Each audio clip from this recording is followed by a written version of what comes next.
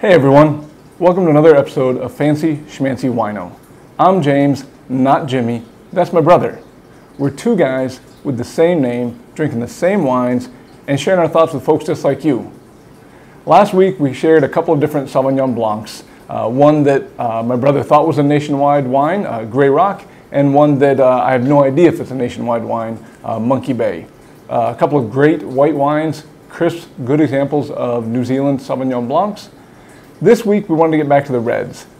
Specifically, we wanted to try some Merlots. Now we picked one that, while available nationwide, you should be able to get at your grocery store or any fine wine store. It comes right out of the backyard of Jimmy, my brother, specifically from the folks at Chateau Ste.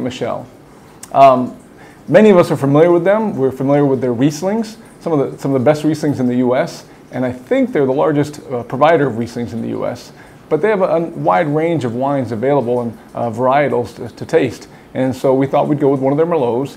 Specifically, we went with the Indian Wells Merlot. This comes from Eastern Washington. They're Indian Wells vineyards. And if you look it up, if you do some research, you'll know that while it's a Merlot, it's more than 75% Merlot, it also includes Syrah, which they would say brings into it some of the full-bodiedness and maybe some of the fruity flavors. And so just thought it'd be a great way to start this episode, jumping into a nice, dark, rich red wine. So if you're drinking it with us, let's go ahead and get in there and pour this wine and see what it looks like.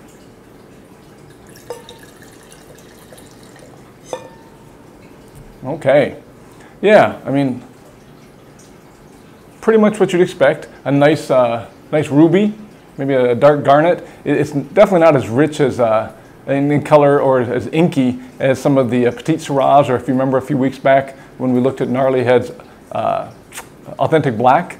Definitely not that dark, but still rich ruby, pretty color. You're not going to see through it. Yeah, I mean, it's very representative of what you'd expect from a nice Merlot. So if you're drinking it with us, if you're trying it with us, we get in there and smell it next.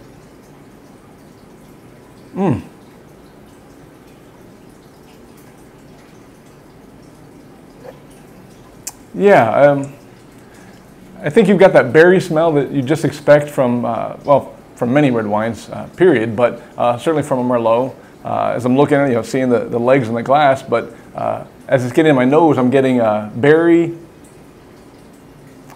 vanilla, yeah, maybe a hint of cinnamon. It's a nice smell. I mean, I think you're getting the effects of that oak. Maybe a little, some might say a toasty vanilla.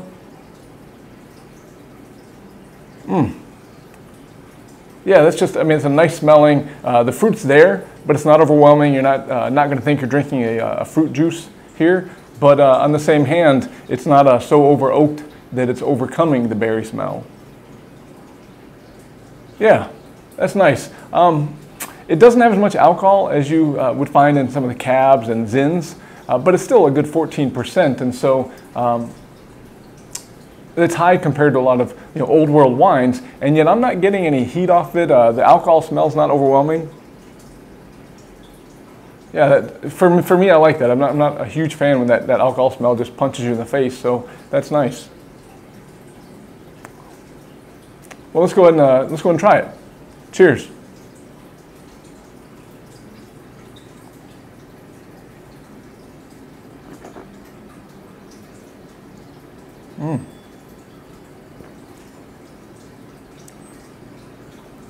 Yeah, wow. I mean, right away you get the berry. Certainly, it's got that fruit forward. Maybe a little jammy there. I didn't get as much vanilla as I was expecting maybe to get.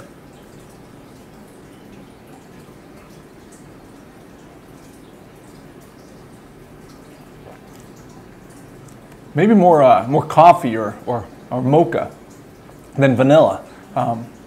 Both great flavors to get off of there. Again, I love that it's fruit forward. I love that you get those berries there, but I like that finish. The tannins are definitely there. I mean, they're not suck your face off there. If you're not a huge fan of cabs, it's not going to get you quite like that. But they're there. I think they're going to provide a nice long finish to this.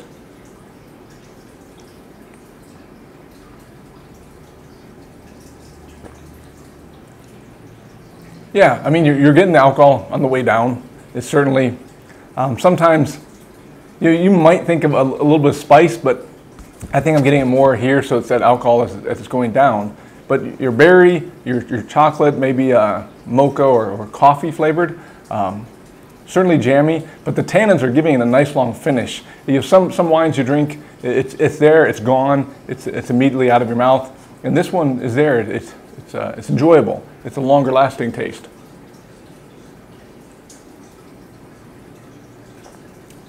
Yeah, I mean here where we are, Indiana, Michigan area, we're getting close to dinner time here, and I'm thinking certainly a nice steak, nice piece of beef.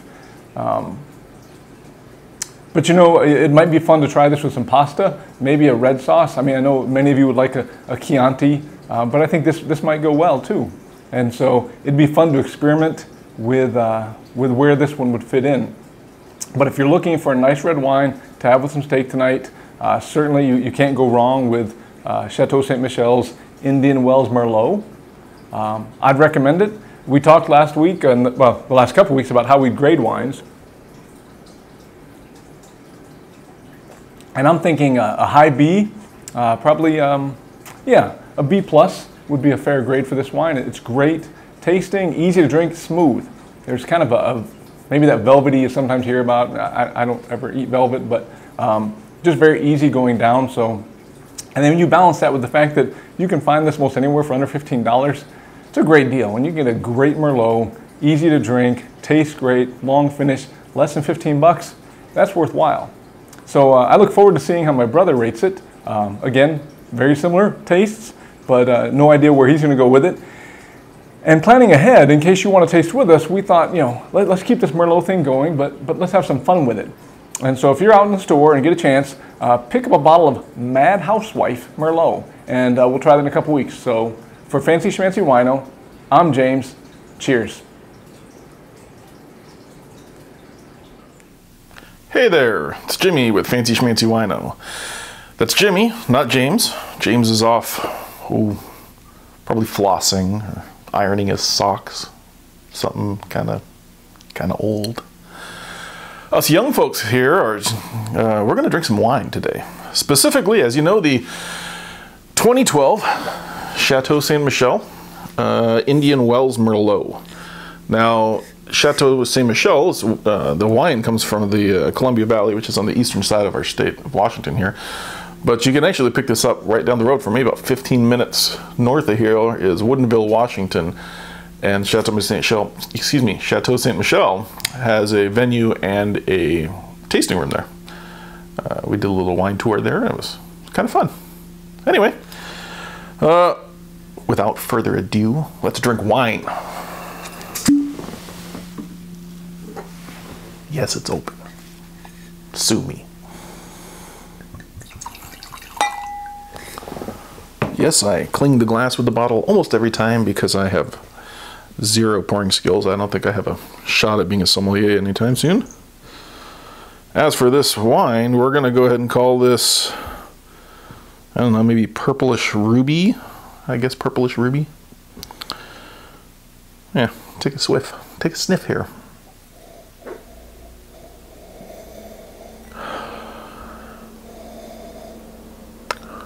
That's nice. Kind of fruity. Red fruits.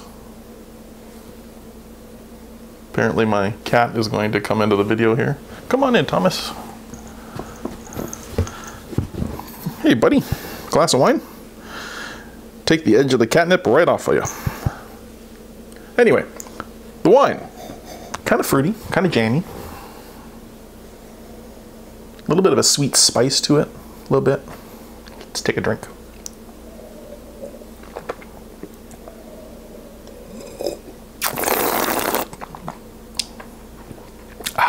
Yeah, very fruitful, very punchy. Jammy, but still dry. Little hint of earth. Try that again.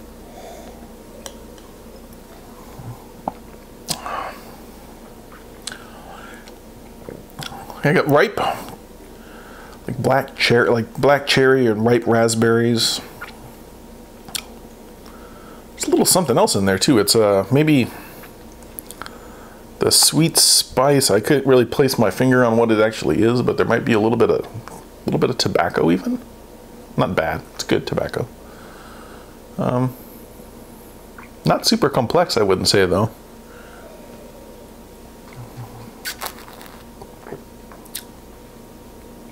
Medium tannins, maybe medium plus, little.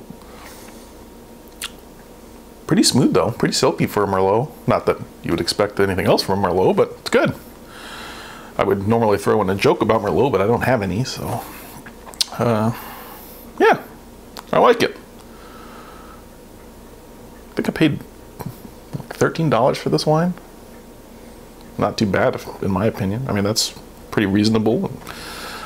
I think if I paid up to 20 bucks on this, I'd be happy. Maybe even more. I don't know. It depends on how many of these I've had before I made that decision. But I'm going to go ahead and give it a, let's say a B plus. Yeah, I'm going to go with the B plus. I would drink it again. Going to drink this some more. I think if I was going to pair it with something, you know what? I don't know if it'd be good or not, but I'm going to try it with a pork chop, I think. Like a rich, you want something rich with it. But yeah, I'm going to try it with a pork chop. I don't know if that's the right pairing, but that's what I'm going to do. Anyway, I'll see you again next week where we're going to try another Merlot, as you know, the Mad Housewife. That's not the person who pours it for me. That's actually what it's called. Until then, cheers.